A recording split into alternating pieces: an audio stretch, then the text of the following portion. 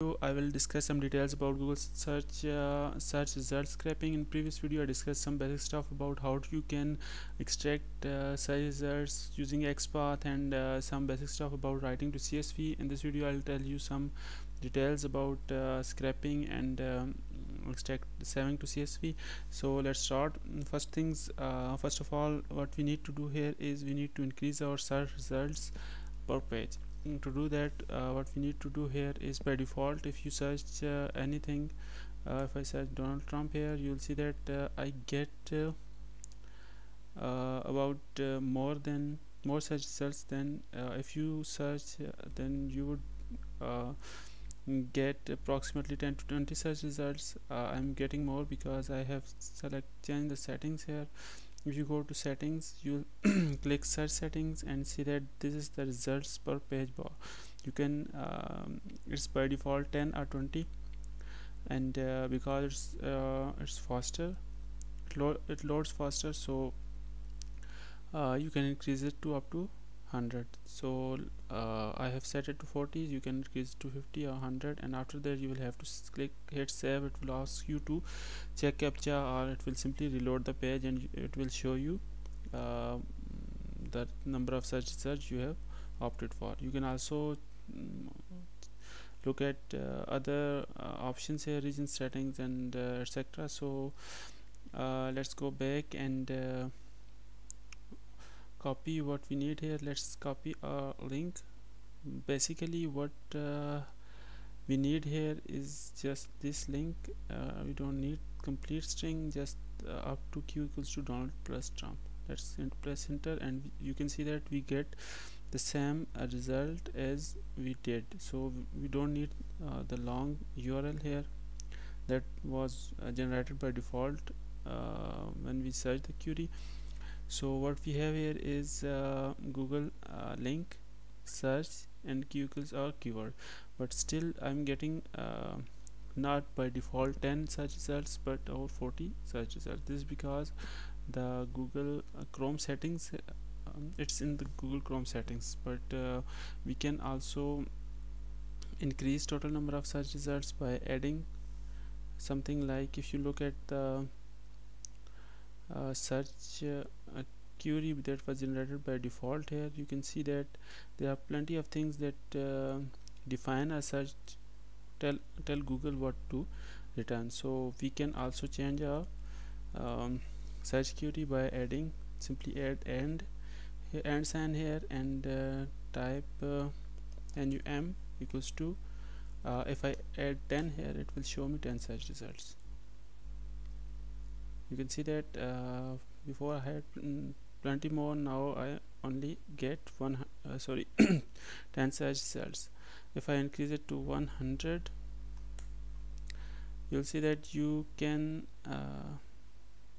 you can see that there are over 100 search results on my first page. The reason I'm doing it is because if you want 10 search results against a query, you don't need to send 10 requests or iterate through pages. It will be prone to getting blocked or detected by Google servers that you are probably doing it, you are automating your search results. So it's better to increase number of results per request. This way you can get more results against fewer requests. So let's copy this link and paste it here. Now since we have our search query link, let's change few more things here. First thing is the way we write our CSV file. I did that simple after write function to give you some basic idea about writing and basic concept about CSV files, that these are just a comma separated files. So if you pass a string with just commas in it, it will simply separate them on the basis of that comma. So now I'm going to use CSV library to do that. So need to do some modifications here. Now I'm going to add new line here, new line empty, and let's create a writer equals to CSV dot write row csv.writer, and we need to pass our f variable that we use to open our google.csv file, and further we need to define a delimiter here, that is a comma. We're good, we don't need that anymore, just comment that, and let's use this writer to write. Writer equals to write row, beg your pardon, don't need that here, just simply write row. And the reason I did it because if you look at this row 16 here after write, what I'm doing here is for within each variable I am replacing comma with something else and adding comma after each variable, and so on and so forth. This maybe look simple or doable now, but since we are writing only 3 variables to CSV, so it's not very complex. But if you are talking about like 6, 8 or 10 or more than that variables in a in single row, that will be much more complex and prone to errors, so we cannot do that. It's not preferred to do that, so let's comment that out as well, and use our writer to write that CSV for us. Okay, let's write the write row is the function we are going to use here, and we will pass, I think I forgot to pass something here as well, but in write row we pass all what we want to write in each column, or in a row we need to pass all the elements as a list. So let's pass that as a list as well, title, link, and detail as a strings. Okay, now let's do that here as well. Title, link, and detail. Okay, we are good now. We will be closing after close here as well, and let's quit our driver as well, driver dot quit. Okay, what another thing I need to do here is I already have a CSV file saved here. Let's delete that. Okay, to make sure that we don't have duplicates. Okay, since we for the okay, just to let you know that since I'm opening CSV file with w means that I'm going to open a new CSV file with writing rights. Okay, so if you want to just open a CSV file and read it, you can use R, and you can also use WB if you want to open an existing CSV file and edit it for new queries. So since I'm using W, I don't need to worry about existing CSV because it will discard that and create a new CSV file. Okay, let's run our Python file. It's just python3 google.py, and I'm in the same directory, so let's run that. Because I have opted for 100 search results per page, so it will take a little bit of time to load. That depends on your internet speed or your machine as well. So let's wait for it to load the page.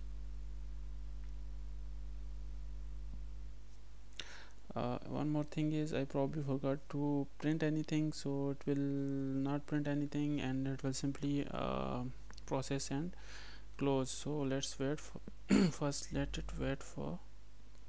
Okay, right row is not defined. Okay,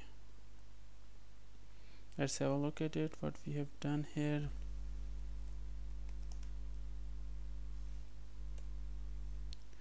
Probably right row looks fine.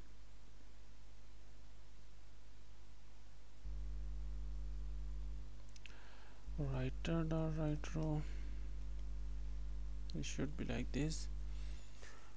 Okay, google.c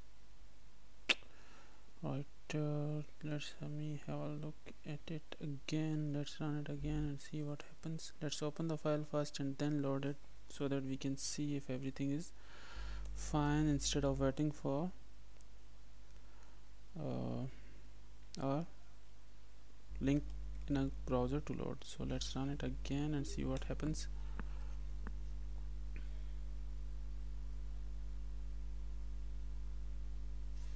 Name right row is not defined. Which line was it? It was in the line. Page is loading. Looks fine to me.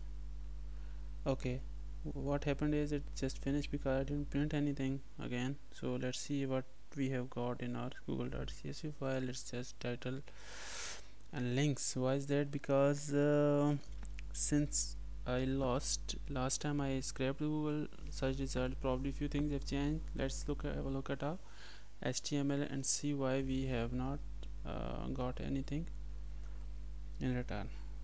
And let's print that as well. Title, link and detail.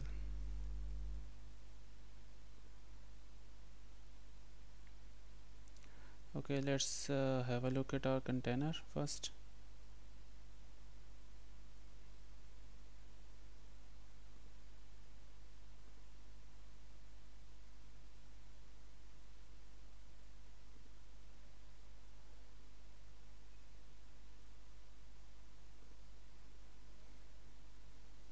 Okay, let's see why we have not got anything.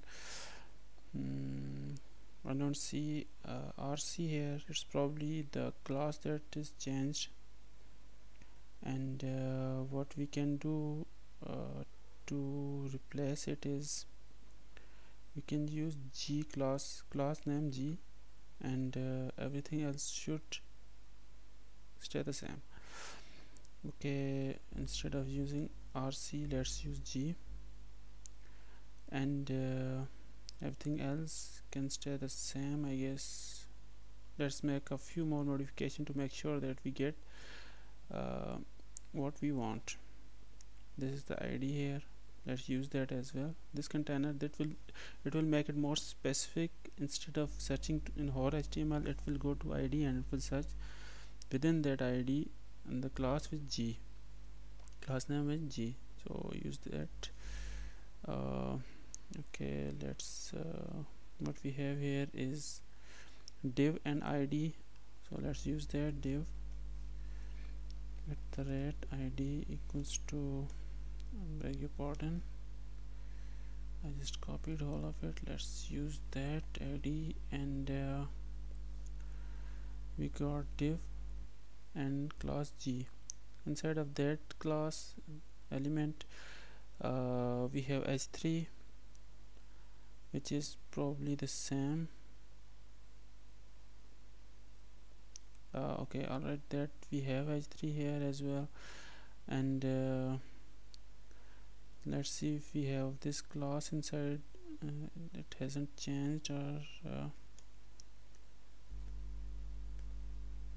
you can see that it's still the same. Div class name is same, and we have a tag next to it.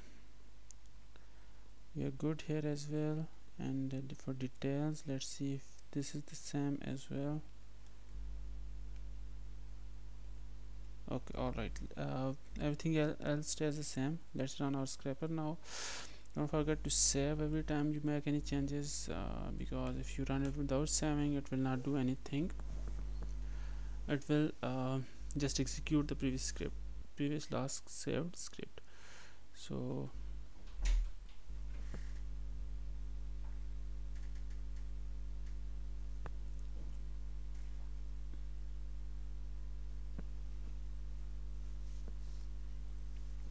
okay, it's taking time to load. Okay, let's see what we get. It starts printing, and you can see that we have got a title, link, and details.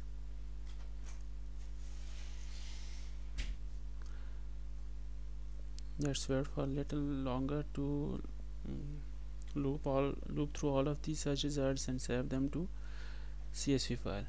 Okay, we are good here. It has saved all the results to CSV, and also it has closed the Google Chrome browser. So now let's have a look at our CSV file. google.csv. Now you can see that I have all the search results. It should be over. You can see that 98 search results. That was the total number of count I probably had in my Google Chrome. This is all for today. If you like the video, don't forget to like and subscribe. In next video I'll tell you how to use proxies and handle some cookies in while scraping Google search results. Thanks for watching the video. Don't forget to like and subscribe. Have a nice day.